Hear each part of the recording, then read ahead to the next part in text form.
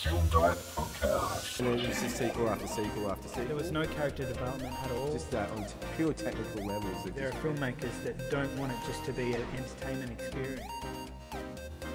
Hello and welcome to Mean Academy Online Film Dive Podcast, episode 49. We're nearly at our big 5-0. The big milestone, 50 years old. Watch out for that space. We're going to... some new revamps, new announcements, lots of things. New revamps, refresh, and updates. Well, we've been working behind the scenes on some things there, so... During this pandemic environment, it's been tough trying to grow the channel and work how we used to work. So it's all a matter of trying to... work around the issues and the setbacks and the... As you all know, Melbourne's had a lot of setbacks. Melbourne's been in a... We've been in the red. Not a good place. Not a good place at the moment. The rest of the country hates us, let alone the world. Yeah, stuffed. But anyway, we're not here to talk about the pandemic. We've heard enough about that. Yeah. We're going to talk about Tron. Tron Legacy. Yeah, Tron and Tron Legacy. So there's two, It's interesting.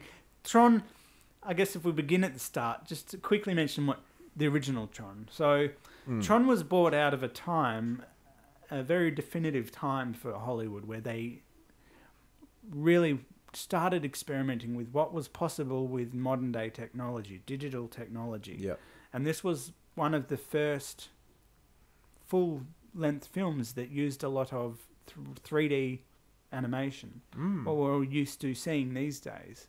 And it was very basic. It was just grids. Yeah. And these little crafts and all these little funny different elements sort of all got used. This was a test case, and it looks very basic for today's standards, but this was completely new at the time. It hadn't been done. This is something completely revolutionary for the time, even though it didn't necessarily look any better necessarily than what had been done in the past, but this was done in a completely different way. Yeah, there was like a big fraction or like a 25% kind of thing of CGI at that time, and the rest was matte paintings and a few other tricks and effects styles of the past. So there was a big kind of hodgepodge of different styles, I suppose, just to try and get anything to work and make it new. Yeah, something new.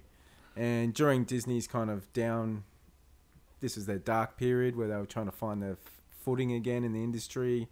They weren't making money off their Disney animation anymore, so they were trying to figure out what they can do. And their feature films are kind of not really taking off that well either, because like that Black Hole and, you know, the Black Cauldron, the animated one. Lots of blacks going on. Lots of blacks. Dark period. As they say, it's the black period. And Tron was very dark as well. So it was the theme of the time, and they were kind of ahead of the Dark Knight and the Dark World and Star Trek Into Darkness. You know, they had their dark phase. Yeah. Anyway, it's just interesting. And thank God that they kind of went through that phase, because I think, you know, they took a lot of risks, and Tron was one of those risks. Yeah. And it's kind of... It reminds me of kind of how Apple, the company, kind of began. It's kind of like in tandem with Pixar and Apple, and all these techie guys are, you know, bubbling up and, you know, all happening. And, you know, and John Lasseter actually saw Tron being made, the original film, when he was working on... I think a Mickey Mouse cartoon at the time, and he sort of saw what they were doing and thought, hey, there's the future right there, the CGI stuff, wow. And obviously he went off and did Pixar. So yeah, it was just Tron is one of those, once again, it's one of those films that kind of allowed more things in the industry to happen. It was kind of that film that needed to happen for other things to fall into place. Yeah, because a lot of people... When I was growing up, I watched this when I was in the 90s, so it was at that stage it had already dated a little bit. Yeah. And so a lot of people would put that in. Oh, don't watch that film. But then there's also those other people that have a really soft spot for it, and I've kind of got it in. I've got a soft spot for it in that it took risks and it gave it a shot and it tried something different. And you need these new things to try something new, these new films to try something new, so that we can get what we get today. You always need that guinea pig to really give it a crack, try it. Most of the time it doesn't work. Yeah. But in this case, you know, it paved the way. It even if it was just to inspire Lasseter. Yeah. Because as we know, he's, you know, one of the big driving forces in the whole industry, and he started Pixar and then grew from there. And that's the thing, like, you know, this is what happens with art or films or whatever you want to call it. Like, you get that inspiring thing that, you know, whoever were kids at the time or people that wanted to get into animation, or maybe they got into animation due to this film or effects or the film industry in general, or whatever it is, you know, an artist or whatnot. You know, you see something and you go, oh, that really sparked my imagination. That was a really creative piece of work. I mean, the film itself might not be, you know, the greatest thing ever, but the things in that film, you know, is what makes you excited and inspires you, and that's what sort of drives a lot of people to get involved. And this is one of those films that I think is a landmark film for those reasons, where it did sort of cement the future. Whereas, like, you know, funnily enough, you know, it's kind of like that film that when you look at it now, you go, yeah, it's very dated, but at the time, it would have been very interesting to see at the time. When I was in grade 6, I still remember it clear as day. So there was a program I'd got in grade 6 called Poser, and it was a 3D software, and it was very basic, and you just get these, you know, these characters, and you can just animate them and do stupid stuff. But I always had this idea, and I was so passionate about making this film in grade 6, and I was going to be called The Third Dimension, and it was a big, I guess, an homage to Tron, where it was very, everything lives in a grid, and I had all these ideas of having all these creatures interact in this third dimension world, that it was a third dimension where people in the real life would fall into this dimension, and it was this big idea that I had. I never actually finished it, but it was just an idea that I had using that program called Poser. There you go. To try and do that. So there you go. So you're one of those people that were inspired by it, and then, you know, you've got into the film industry and all that sort of stuff too. So it's kind of one of those things. It's just the amount of people I bet that this film has done that to would be a lot. You know, it'd be one of those films, and that's one thing it can be applauded for. You know. Yeah. But getting onto the film itself, you know, Jeff Bridges, wonderful actor. I mean, he's kind of one of the actors that everyone kind of just likes him because he's cool, and he's also, you know, the Lebowski, you know, so everyone, you know, this is one of his trademark roles, you know, it's Tron, you know, the Big Lebowski, and I don't know, True Grit, I don't know, I'm trying to think of other films he's done he's really remembered for as that character, and I'd say Tron is one of the early ones he did that is remembered, and then Starman as well. But it's funny though, because he doesn't actually play as Tron. When you see the movie Tron, you know, you think about it, Tron's not the main character, which I always found funny because it's such a cool name. You'd think it would be the Jeff Bridges character or someone of importance, but I guess he is kind of important, but not. Especially in the second one, Legacies. Doesn't really do much at all. So I always found that a bit funny. It's Tron Legacy, and it's like, how come it's not about Tron then? You know what I mean? Like, it's anyway. It's one of those. That's one of the things I probably have against the film in way, or the films in ways that it's kind of like doesn't really make sense in that way.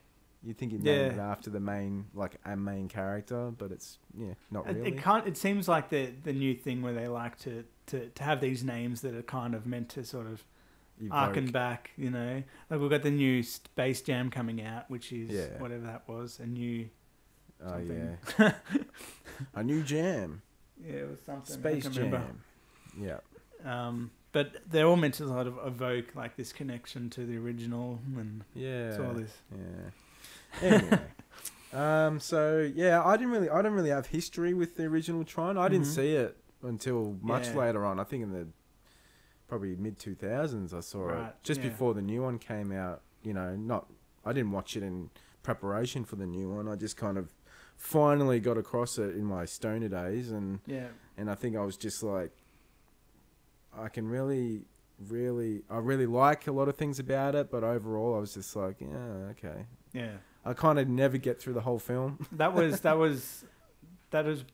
a lot of people have had that a view on it. There's been a lot of people, and it's in terms of the story itself, it's a bit janky. It's a bit all over the place. Where it seems like it was really just trying to be a whole wow film, more of just about look what we can do. Experience, and in that sort of aspect, it did that to me. It's got that dreamlike experience where it takes you into a new environment, and it's got that dreamy feel. Like Avatar is very similar. That's another film that has that kind of utilizes that same idea. It's like you've a world within a world. You've taken something and you're hallucinating almost. It's got that feeling to it.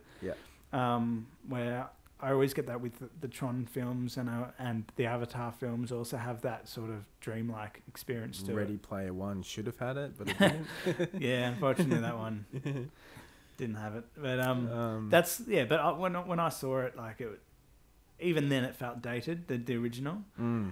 So it was interesting to see how they would tackle this. And when I saw they started advertising this new Tron, I was kind of like, well, how are they going to tackle this? Because the original was hanging off the fact that it was this new thing, this new way of storytelling, this new visual medium.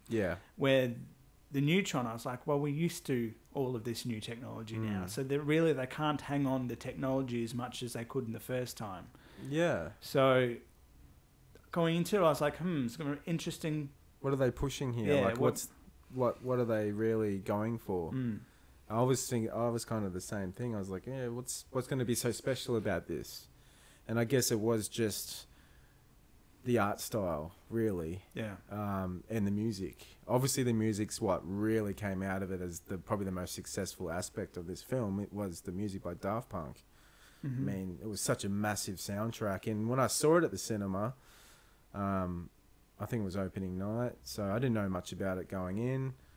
Saw it, and it was literally the music that made the film for me, along with the visuals. Those two in tandem are just spot on, especially in the cinema. Story, not so much. The acting's okay. Everything's passable to a point, but I find the music's the standout thing. That's what really made it pop with the art style. Well, Tron has never been known for great storytelling in terms of a story sense. It's never been its big focus, I think. And it's never made sense to me, to be honest. Like these programs running around, I've never been able to make heads or tails of it. It's all a bit nonsense, But visually, you're right. This idea, this visual style, has really found its way into pop culture in a indirect way. It's very like this idea where it's just this, you got effectively black and these bright colours that are popping out of the design. There's something that we've seen a lot of now. We see it all over the place, especially in like the early 2000s when graphic styles, if we look at the graphic scene, the graphic design scene, we started seeing a lot of this kind of stuff with invention of the internet and all that kind of stuff. We saw a lot of that dark colours, bright, juxtaposed with these bright, shining colours. Neon kind of fluoro light. So, so that's probably its biggest legacy, if I will. Is the visual style. How much it kind of is kind of the daddy of the idea of internet and just, programs and coding and trying to turn that into an art style or something that's graphical. Yeah, that's right. How do you reflect on? How do you make it interesting? Ones and zeros, and if you look at how computers began, if we go right back to the beginning, it was bright green text on black, and that's all it was. And this is before we had graphical interfaces. It was all effectively text form, and that's really, I guess, the real beginning of that style. And Tron was able to ride off that style of just black and then bright fluoro colours in your face, and really use that as their and DNA. It's interesting because I think half the reason why Tron, the original Tron, wasn't, a lot of people didn't get it, is because computers wasn't a big thing back then. No. It was, a lot of people didn't didn't understand it, didn't know it. This is before the internet. This was before all this stuff. And it was all kind of like a completely new alien concept to a lot of people. Yeah. And now we can understand technology, but we've got the opposite issue where we've got so much beautiful, there's beautiful designs, everything is stunning, right? Where we all understand technology so well, but we don't understand it in the old-fashioned way that like they used to know it. Yeah. So it's interesting. It's a funny kind of contrast from now to then. You know, it's how so much has changed. Yeah. But also, I think with Tron Legacy, I think the issue I had with the film is probably mainly CGI Jeff Bridges at the start and throughout the film. Like, it's okay at parts, but it was at a time where they were really, I think this was one of the first films that kind of did the de-aging thing. Yeah. And it's still not right today. Like, it still needs a lot of work, and I personally don't like it. Like, what about the new Netflix film that came out? Oh, the Robert De Niro one, The Irishman. Yeah, I still had issues with that. Yeah. I mean, I still haven't been able to watch it just because that runtime scared me off. It's huge. Look, I didn't mind it in that film so much, but I could see it. I could see it straight away, and it made it very hard for my mind to see Robert De Niro at different ages, even though I'd say that one pulled it off the most for me out of all of them that I've used it to an extent. Maybe some of the Marvel stuff's been okay, like Robert Downey Jr. being de-aged, and that's been okay. I guess since Benjamin Button, that was kind of like the beginning of and really that's Fincher, and he really knows how to kind of disguise a lot of that as much as possible. But I've never been able to kind of sit there and just watch it. My brain's always going, red light going, unnatural. If I think about the film Tron Legacy, this new one, having watched it, I never look at it as, wow, the visual effects blew me away. It looks good. It looks but it looks like what we expect to see. It didn't really do much more than factor. That. It wasn't like, look at a film like Avatar, which has been a big inspiration when I was at that pivotal time in my education, when I was studying. I'd finished high school and I was moving and I was studying. We were both studying. Yeah. And that was sort of like a pivotal time where that really blew my socks off, just in a storytelling sense, using that kind of the visual medium to create this larger world. And this Neutron had a kind of dreamlike experience to it, but it still just didn't have, it was running on just the visual style, the art style, which is nice, but in terms of the visual effects, it didn't have that same wow factor for me. Yeah, well, it definitely, like, through the film, I know what you mean. Like, I love it. Like, I love the look of it. I love the colours I've used. It's a bit muted because the original, I think, is a lot more colourful in a lot more ways, and this one's only uses those few colours. Like, you probably see behind me, the art style. Yeah. It's strictly that palette, and there's not much more to it than that. But I really enjoyed that. But I got to a point in the film, I was like, okay, I've kind of had enough of this now. I'm getting a bit bored. That third act for me definitely falls apart. Like, I'm so out of the film by that point. It was basically the music that really got me into it, and like, I look forward to seeing if they tackle Tron 3, as they mentioned they're going to hopefully do a Tron 3 for Disney Plus, so hopefully they do. My only concern with that is that if it's straight to Disney Plus, that it's going to be a smaller budget, it's going to be less I don't want this to come out the wrong way, but the talent won't be as significant. Yeah. Yeah, like I thought about that too, but I thought maybe they could do smaller scale stuff, explore those worlds a bit more, get away from being locked into what they had done previously. Maybe they could expand and go elsewhere with it. I think that's the biggest thing. Like, take on the world, take on the concept, but you don't always have to tell the same story or the same characters. Yeah. You can really get away from reinvent what the world of Tron is. Yeah, because, I mean, it's just basically in computers. Like, you don't have to be like, okay, this is what it has to look like. And we have seen this concept done a few times now. We've got a few films that have come out. Like Wreck-It Ralph is one of them. It's obviously a completely different audience, completely different take. But it's that idea of a world within the computer system. So we've seen it done a few times. Yeah, it's not completely strange anymore. Yeah.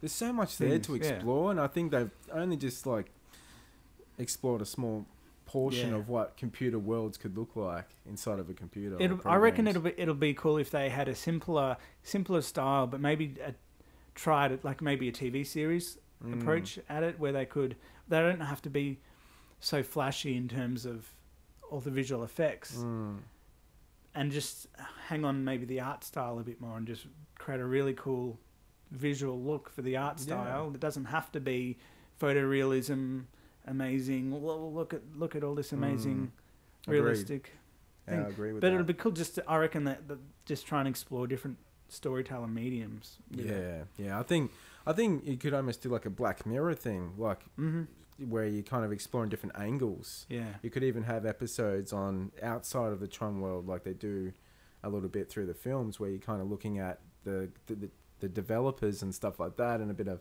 stuff going on in the outside world as well as the inside world. Maybe it could be set, and it could be set in the future, like way down the track even, and you kind of got these different kind of, you know, environments and landscapes, and maybe it could be a program within a program within a program, and then, and it's just like this never-ending kind of digital, vortex. I reckon it'll be fun to play with how a programmer, someone who writes a program, how that influences the Tron world and how it changes the world, and playing with that idea. And it also means if they do, as you're saying, they have a TV series, all these different stories. I've always liked those in that it gives up and coming filmmakers, directors, different angles as well. Because you get a different director for each episode. They did the same thing with Mandalorian. They had all of these different talented directors. Some of them hadn't directed much in the past, but this is a perfect. Some had done a lot, but this is a perfect avenue for them to try something new where they've got a bigger budget, but less risk. So do the Mandalorian thing. Absolutely, do the Mandalorian thing. I reckon they should do that with most of their IPs. Even that might be, even if we go to the way the Mandalorian was filmed, that might be where they had effectively a big studio that was one big LED space, and all the visual effects were done within the LED screen. It was done in camera, so there's no post. Maybe Tron, that might be a really interesting way of tackling that, where they can have these worlds and give it to a new director. Here's our world. Do what you want with it, and film it in camera, edit it. You're done. Beautiful. Sounds good. Well, we could talk about Tron a lot more, but maybe we will come back to it at a future thing. I guess. Final thoughts before we finish up. Anything else you want to add to it? No, just the music's probably the most memorable thing for me, and obviously a bit of the art style. Yeah, I think I've got more of a love towards the first one, just because it was more groundbreaking. Yeah, it was more, for me personally, it was at that period where it did inspire my filmmaking. Yeah. Even though there's a lot wrong with it, there was still a lot that was enough inspiring in terms of the way it was made and the visual style and the idea of making something on a computer with computer software and what that opens the door to is probably the biggest takeaway. So finishing up, just my final thoughts is just being able to open a world that hadn't been opened to me before at that time in my life. So I mean, apart from, this is it, last thing I'm going to say, apart from those few moments in the new one where they where he does, like when he's on the bike, they have that, he has to do those challenges, and then with the discs as well, he's that little disc fight, and also on the bikes and stuff. Just those few kind of little things he's got to do. I think that's the peak of the film for me, really. That's when it was its most exciting, and then everything else around that kind of, I could sort of take it or leave it, but yeah. I mean, it's still cool concepts, worth a watch. Yeah, very good. Anyway, well, thanks for watching, everyone. Make sure you like, subscribe, ring that bell, and we'll see you for our big 5-0 next time. Hey, see you then. Adios. See you later. Bye.